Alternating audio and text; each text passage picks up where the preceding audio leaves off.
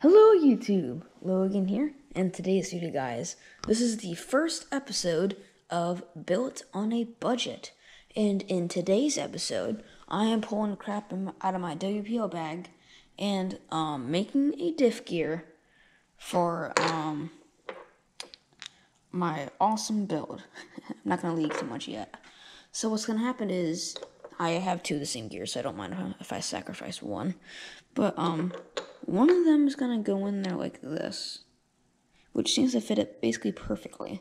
So I'll just drill a hole on this side, and then find something that will go on the other side, which will cap it off. And then I'll just drill a hole in like the side of this for the input gear, and put a shaft on it. Relatively simple.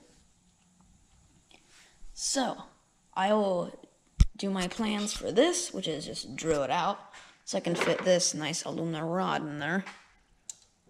And it's actually quite convenient because there's enough, I know it's slightly bent here, there's actually enough material on the very end of the gear where the little threads are right here that I can actually still thread things in. Theoretically, if the drill goes straight through instead of going like sideways or crooked or whatever. So I'm gonna figure out what size this is. I think it's 3/16. I'm gonna verify, grab that size drill bit, drill this bit out, and then I'll come back to you guys with the next update. So after trying to drill with a 3/16, which is this size, the rod, I've come to figure that it's just too big to drill a nice straight hole. So what we'll do is we'll just work our way up until a 3/16. So I have a nice straight hole so that the rod, my semi-straight rod, can go in there all nice and straight. My plan was working very well until I hit the little keyhole area for the screw. So that kind of threw me off. So I'm gonna try again, but going slower because I was just gunning it and hoping it worked. So, hopefully I didn't mess up any of the teeth when I just jerked it around in the vise. But, I'll get back with you with the next update. Hopefully it'll be drilled out. Alright guys, so I've drilled it out with two size drill bits now. I'm on my third one, which is the final one. The only problem I'm having now is it's actually starting to go up in a smoke show every like 10 seconds. So, it's going to be a pretty slow process, but I will get there. And I already test fitted an aluminum rod here, which is going to be for our, I don't know what you call that, like the center rod inside the diff. Kind of like this transmission here, except this will be the diff, two wheels, same thing. So yeah, that is going to be coming along very shortly, and with the power of YouTube magic, that will be done basically now.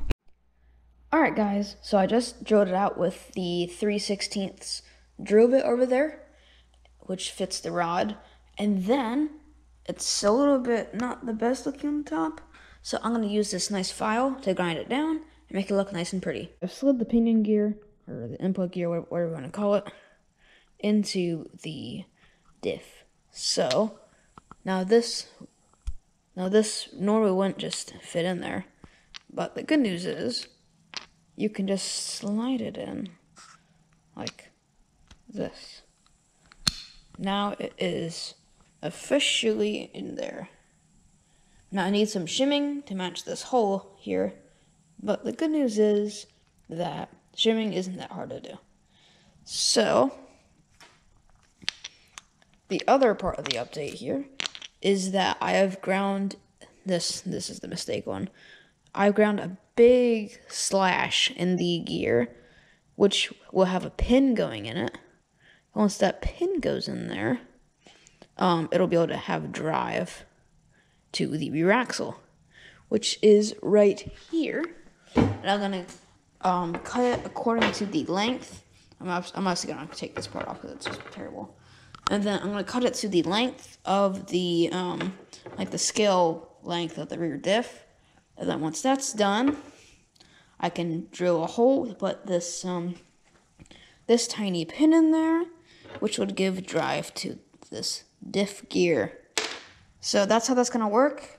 And then I'm going to mount a PVC pipe of half I know these are kind of disgusting. I need to clean them out a bit. But it would be half like this, and then the other one would just be on the other side. So that would be my diff. Very small, but hopefully it can handle lots of torque. Alright guys, this is another update. So I have shimmed out the drive shaft on here. I have put the pin through the axle shaft. It is now on the gear. And then I am shimming the input gear off just a little bit with that washer so it doesn't rub against the side of the diff housing. And then I can put it in into here, there, and then a bunch of other stuff, and then it works very nicely. Apart from the fact that I don't have anything else that can go on the end of this diff housing to keep everything in. I was thinking of cutting one of these in half and then just flattening it, but I couldn't find any washer that had a 3/16 hole and that was big enough to cover it. So that's probably what I'm gonna do here with one of these. I remember I have a really teeny tiny one around here somewhere, but alright, well, I'm gonna get that sorted and I'll see you in my next update.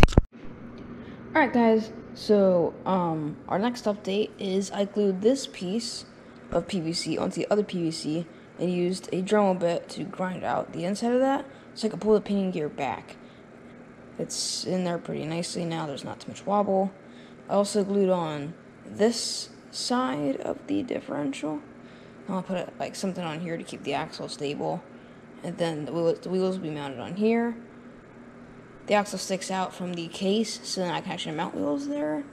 Then I'm working on gluing this piece to this washer at the bottom, so that I can have it glued into this case while it's pressing down on the pin to keep that in.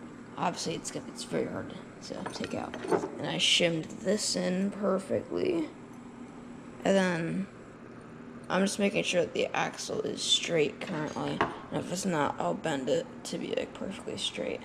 But I will update you guys once I get something else done. I am going to be greasing the diff, as this is going to be kind of permanent, because it's just going to be super glued together, because I can't really find a way that I can keep it all together with screws, as there's not much material at all to screw onto here, and I don't feel like making extra mounting points, and this will just be easier in the long run. But since the last update, I have finished the end cap type of thingies, bearings, whatever you want to call them, bushings, that would represent on the either side. This side looks a bit cleaner, hence it was my first design. This was just a one that I was just like, okay, whatever, wing it. But it is working in there. Everything's working. I suspect the gear, this one, is going to go out first, the input shaft, because it is aluminum, because no magnet will stick to it. I'm pretty sure this is just steel in here, so this rod is aluminum. That pin is probably steel, don't know.